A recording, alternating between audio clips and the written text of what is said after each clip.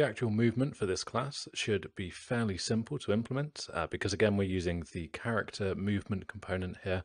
That means, as with our player class, just to kind of recap what we were doing, we can really leverage some of the movement logic already available within the character movement, provide it a direction that it needs to move, and that will be pretty much the logic that we need to do there.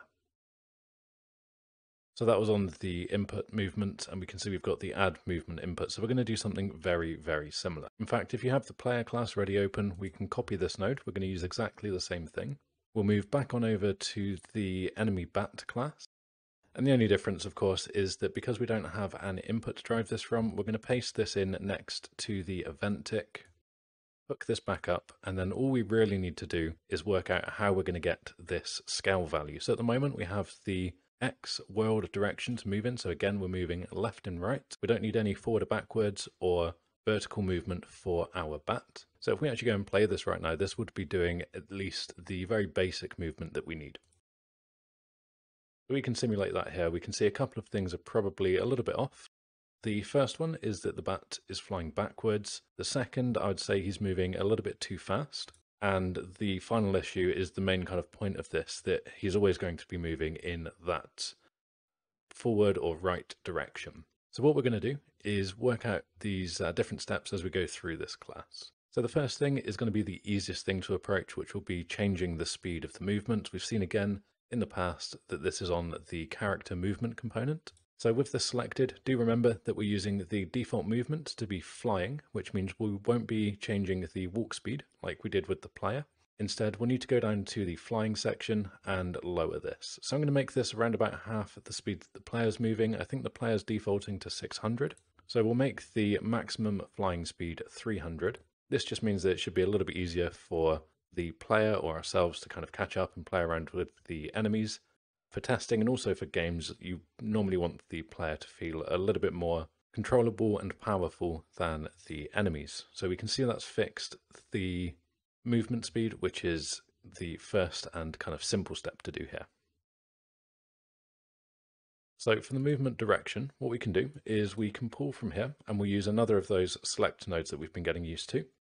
Again, I'm going to go for the utility select because I like the way that this will print out the true or false.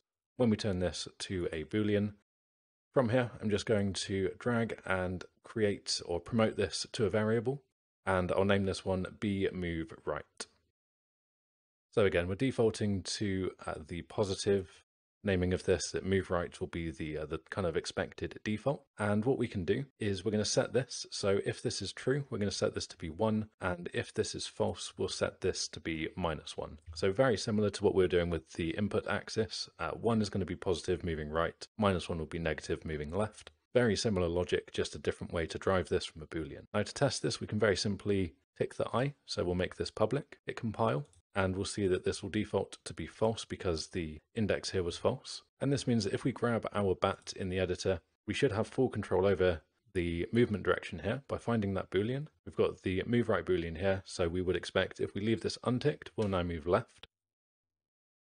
Okay, so first test done. And if we tick this, we should be moving right.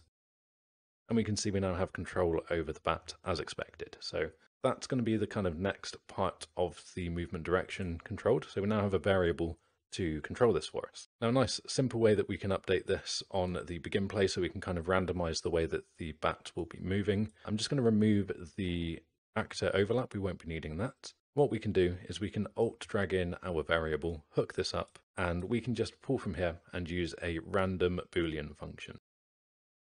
So quite simply, this will have a 50-50 chance of picking true or false. When we begin play, we won't have any control over this. We'll just use this completely random assignment of the Boolean value. And then when it gets to the event tick, that will be taken into account and our bat will be moving in different directions. Okay, so I've tried that there a few times and you can actually see somehow we did get an exactly 50-50 split of the randomization there. I wasn't expecting that, so take that for what it is. And what we can do here is make sure we won't need to be testing this anymore, so we can make this private again. Obviously, we just don't want too much to be exposed if it doesn't need to be.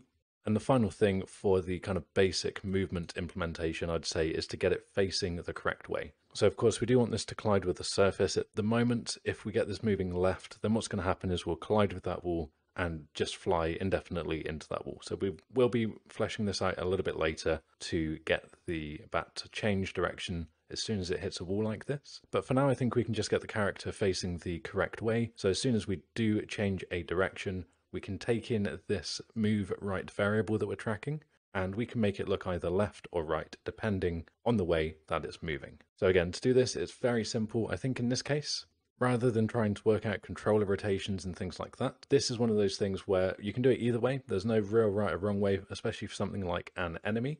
I know that we're not going to have anything like a bat spitting fireballs or something, so we don't need to be concerned with the rotation direction or adding in subcomponents. So I wanted to show the other way that I've mentioned to do this, which is using the sprite scaling. So completely optional, but I'd quite like to show you as many different ways to do things as possible so that you have those options in your arsenal ready to go.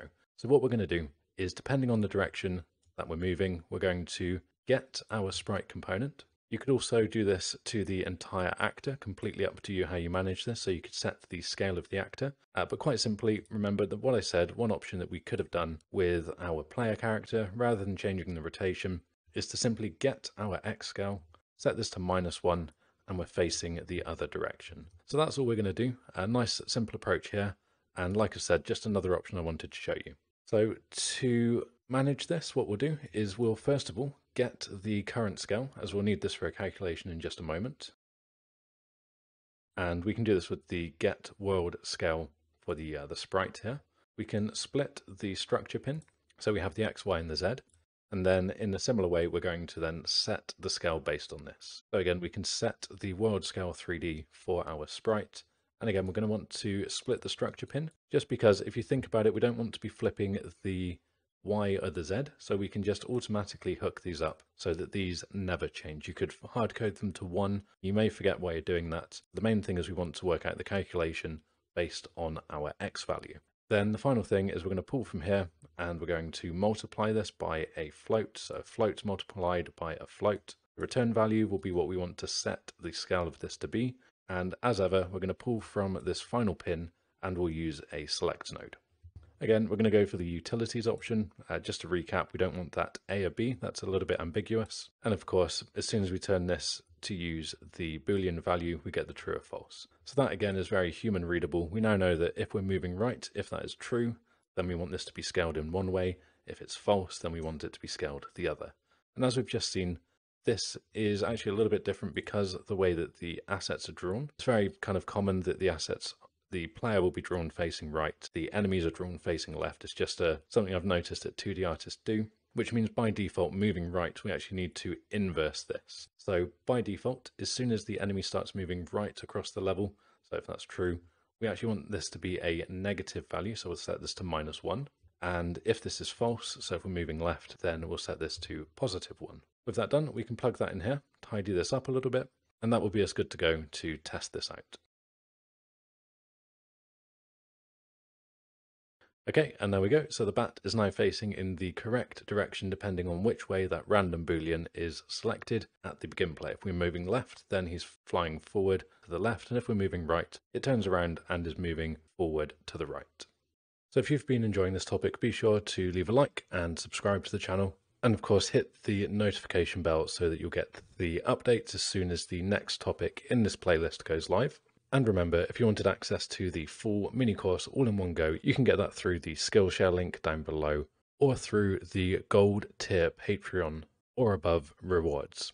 Just wanted to give a big thank you to all of the people already supporting me over on Patreon. It is, of course, your support that allows me to make the more in-depth topics like this mini course for the channel. As ever, thanks for watching, and I will see you all next time.